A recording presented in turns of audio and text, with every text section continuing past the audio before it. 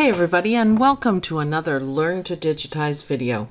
My name is Sue and I'm a Hatch educator, and today we're going to talk about a scallop stitch and how you can quickly and easily make a scallop stitch in Hatch. So the first thing we want to do is put on our grid because we're going to need some of these squares to make it really nice. So let's go to Digitize, of course, and we're going to digitize an open shape. You can freehand it as well, but for this one I'm going to use Digitize open shape because I'm only going to put 3 points down. For making really nice curves, you want that less is more, so you want to put the least amount of nodes as possible. So let's go here, let's use our grid, and we're going to left click, and I have my cursor as a crosshair, and this makes it easy and fantastic for precision placing. So I'm going to line it up with my grid, and I'm going to left click, I'm going to go up here, and I'm going to right click, and I'm going to go down here, and I'm going to left click, and that's all we want to do. And I'm going to hit enter and go back to our select. Now look how perfect that curve is. I absolutely love it. So that's one scallop, and you, of course, because it's an EMB file, you can resize it all you want, but we want more than one scallop, don't we? So let's go to layout, let's go to mirror copy horizontal. And as you slide your cursor around, you see that it duplicates it. So what we want to do is we want it to merge into one piece. So we're going to put it just overlapping just ever so slightly. Click. Do you want to merge the overlapped objects? Yes. And we have our scallop. Now all we have to do is select that, mirror copy, and do it again and make sure our overlap is just about the same.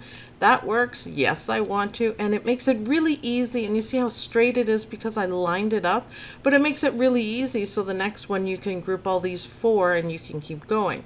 Now if you wanted oh, I also wanted to show you resequence. You can see that it's one piece, that we've merged it in one piece. I always like to work with my resequence up because I can see what I'm doing and I don't want to make any mistakes. So what we want to do here is select that. If that doesn't come up, you double click on it.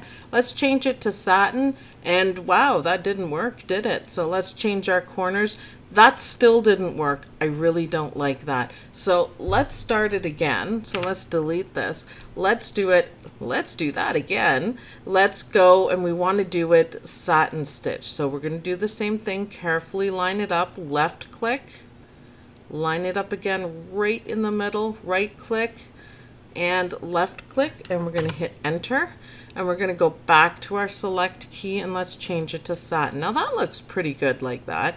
Now you can experiment a little bit. If you get it just right, it works. If you don't, it doesn't. However, there's a really good way around it. So I just went to the mirror copy horizontal, and all you have to do is put it beside. And if you see, it didn't ask me if I wanted to merge it. And basically that's what you're going to do. Now there's not going to be a jump stitch because it's going to end and start right here because I have closest connections on. And you want to do your next one just like that. Awesome. Doesn't that look pretty? Now if you want this, I don't think you want the pointed edge down, so this is how to do it for satin stitches. And once you have the satin stitches done, you can change, you know, you can change it all you want to motif stitches and have a pretty scallop. You can go through the motif stitches and pick something. You can put it back on satin. Now if you do this, let's take our one, I'm just going to move it down, and let's go to the mirror copy horizontal, and if you just kind of touch it on the edge and we can merge it, it still does that, and it's okay because this is kind of small. I personally think this part looks way better.